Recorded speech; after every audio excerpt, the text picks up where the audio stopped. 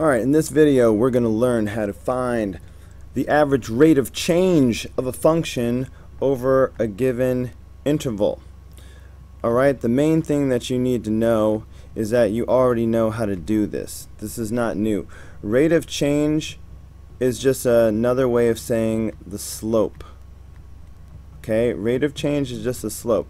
And we know that when we calculate the slope, it's the change in y divided by the change in x.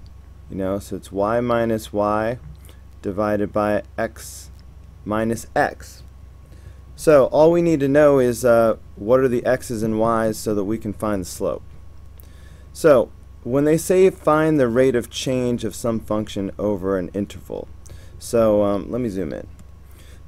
So this is the interval that they're talking about, and the interval, these are x values.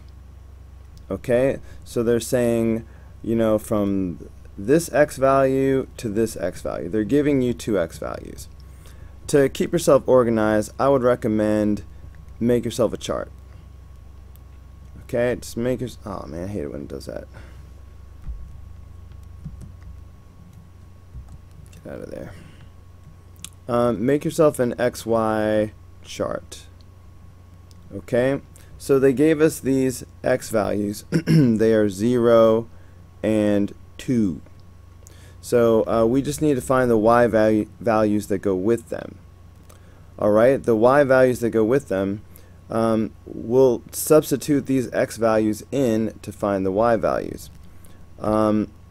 For now, let's just go ahead and use our TI-30XS multi-view. Alright, we've got x squared minus x.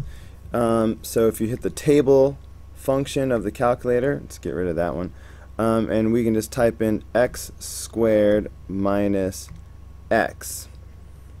Okay, hit enter. We might as well start at the value we want. So the first value we want is 0, so let's go ahead and start at 0. Hit enter a few times. Okay, here we are. So 0, if we substitute 0, we get 0 for the y value. Alright, which is obvious, because if you put in 0 here and here, that's 0 squared and 0, obviously you're going to get 0. If we substitute in 2, and I guess we shouldn't be so lazy. If we were to plug in 2 for these x values, we should be able to do this easily in our heads without a calculator, am I right? Because this would just be 4 minus 2, which would be 2. But also notice on the calculator there's 2 comma 2. The calculator does it very nicely as well. So for an x value of 2, we got a y value of 2. So these are the 2 points we have. Alright, we have 0 comma 0 and 2 comma 2. So the rate of change is just going to be the slope. So if I want to find the rate of change, well, I'll go ahead and call it rate of change now. Rate of change. But really I'm just doing the slope. Y minus y over x minus x.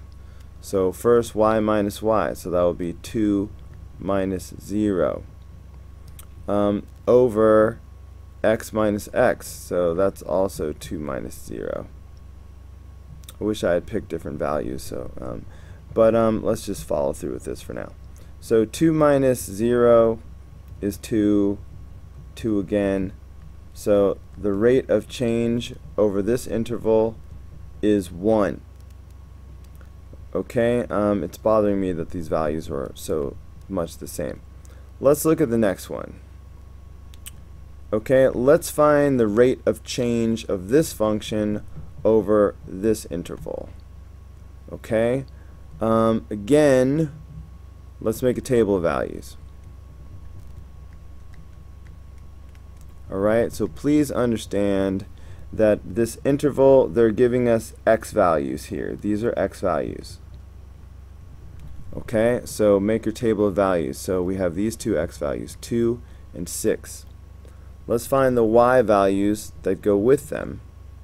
And I'm definitely going to use the calculator. So hit your table button, clear this out. So we had 3x, use a little caret here to make the third power.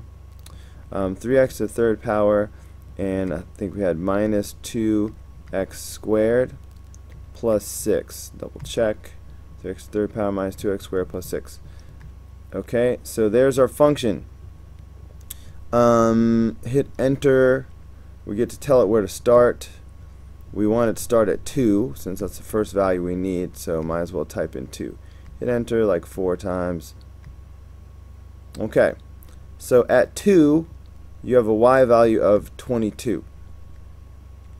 Okay, how about 6? Alright, we could just scroll down. At 6 we have a y value of 582. So 582. So the rate of change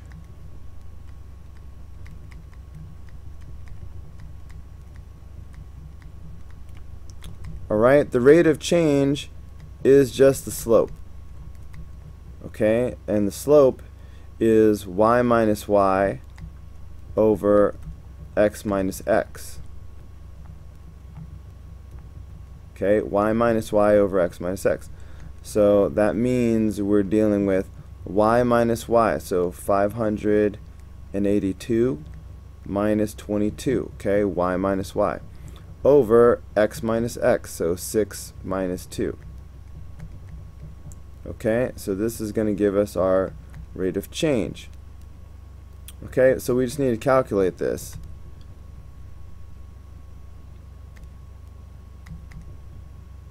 Okay, and we could even put this in the calculator if we wanted to be really lazy about it. 582 minus 22. So 582 minus 22.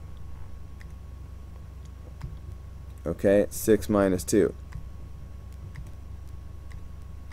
Alright, obviously we could do these things by hand, but I'm just making a point that, boom, the calculator will do it for you, should you so desire. 140.